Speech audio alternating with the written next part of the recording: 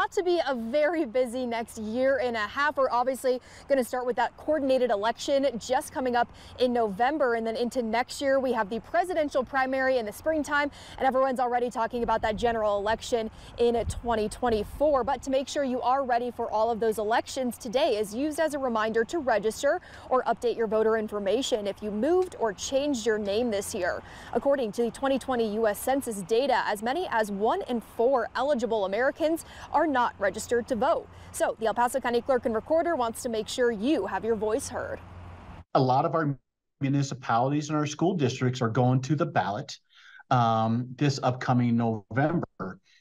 And they're asking a number of different questions in regards to can we sit there and increase property taxes, or can we keep excess Tabor revenues?